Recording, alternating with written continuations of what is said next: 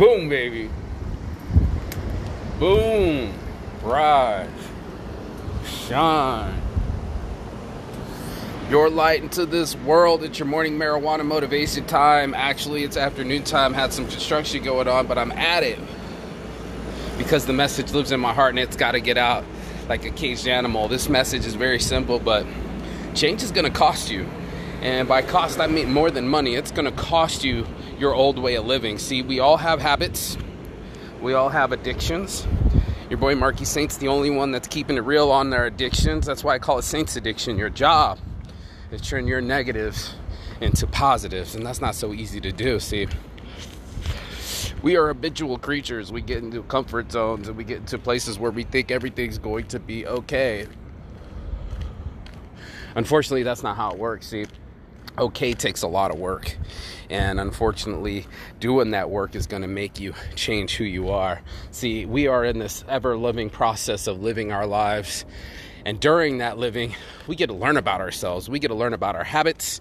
We get to learn about what type of people we are, how do we treat people, what do we believe in, and what kind of course we want in our lives. What's our purpose in life? And that's why I love talking about psychology. See, most people just go through their lives and they have no idea why they're doing what they're doing. And that bugged me. I wanted to understand people. I actually love people. I love their ideas. I love their energy. I love people on another level. And what I also noticed about loving people is you can see people with their patterns, right? You can see people for who they really are. And it takes your habits to divide who you are, right? If you decide to get up every morning and start running 5 miles a day, that's going to be your new personality. But it's going to have to cost you your old personality, and not in change, not like the coin change, but in changes in lifestyle change. And that's what I had to do. I had to change my lifestyle. I had to change my perspective, and I had to change my psychology. See, my overweight self, my depressed self, the old me wasn't going to do what the new me was willing to do. And that's the question you got to ask yourself. Are you willing to change? And that's how you're going to get the true coins. The real gold coins come from changing from within. See, it's not easy to change the things that we don't hold necessarily as dangerous to ourselves, right? We're like, man, these cigarettes ain't killing me right now. True that. And maybe it won't kill you. Maybe you'll have that story of your 90-year-old grandfather that died with whiskey and cigarettes in his hands at, again, at 90. But the other half of it is the lifestyle that you choose, right?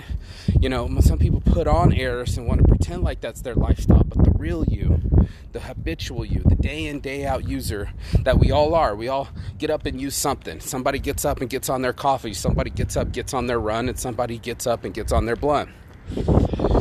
That's why I call it the morning marijuana motivation. I get up and I know I'm going to smoke my blunt because I choose to. I had a conversation with myself. It's like, do I want to lose my memories?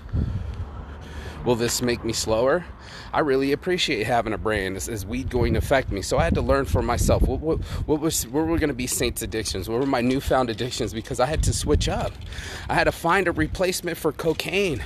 I had to find a replacement for depression. I had to find a replacement, a stimulus to match the stimulus that I was trying to find when I was self-medicating. That's just the truth. So when I'm talking about self-medication, you got to ask yourself, what habits have I defined? What kind of usage or user am I? And just like Radio Player One, what kind of user are you going to be? And when you get in the game, what kind of game are you going to play? So this morning marijuana motivation done in the afternoon was almost slipped by, but I wanted to make sure that I got the change in there. See, we all want change in our lives, but are we willing to pay the price for the prize? And that's the real question of the day. So as I live and breathe, as I grow and learn, and as I keep going into these things that make me who I am, I ask myself this one question. What am I willing to change to get what I want?